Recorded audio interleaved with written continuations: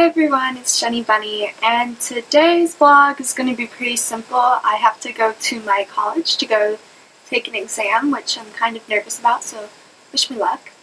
And then I just have to go grocery shopping, do some homework, and what else? Oh, go to work. Okay, so done taking my test, and now I get to go grocery shopping. Test was kind of hard, but I think I did okay on it, so hopefully I'll find out in like 2 weeks. Okay, so I'm at the grocery store now. I'm in my car currently. The grocery store is actually right behind me. It's a Korean grocery store, so I'm just gonna pick out some fresh fish for lunch and everything, so you guys can come check it out.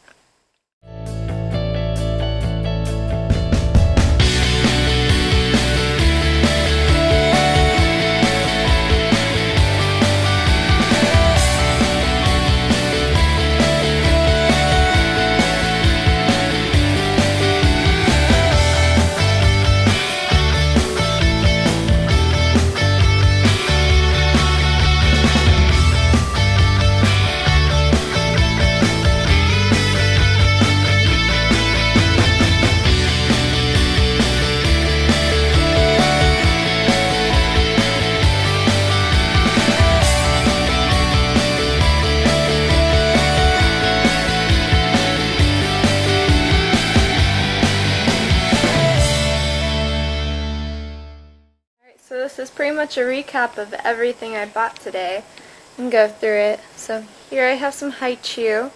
They're like gummy, like a gum kind of thing, but it's not a gum, but it's a candy. I also got this, which is like a type of mochi. It's sakura flavored ones.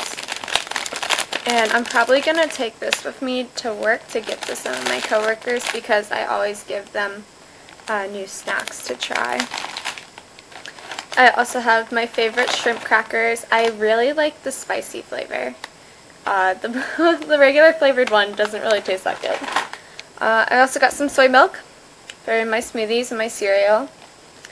And then I also got this for my rice, so it's just easier. I've been like using my hands or like wooden spoons, and I either burn myself or it just doesn't work out very well. So hopefully this will help me. It's all in Japanese and I can read it, which is really exciting. I just got some vanilla extract because we were out. I also got some tilapia. So I'm probably going to bake this or maybe grill it. Oh, and I found these. They're like chocolates, so it's Hello Kitty. And I thought they were really cute. They had like milk chocolate too, but super cute. And then over here I got some edamame. I got it frozen just because it's easier, it'll last longer.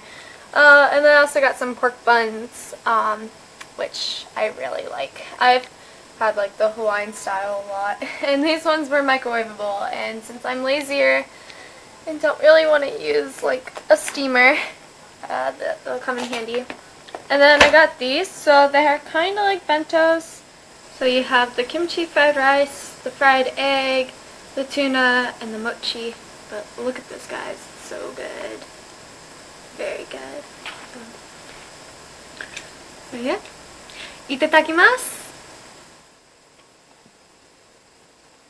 Can you tap me?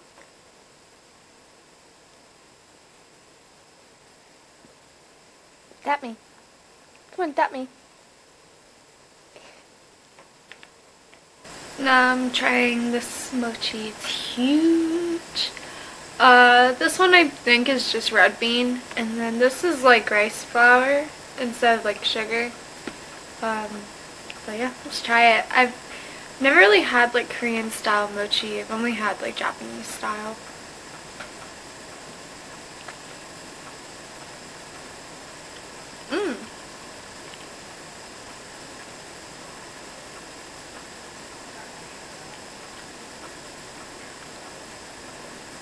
So there's a filling inside. I was not expecting that.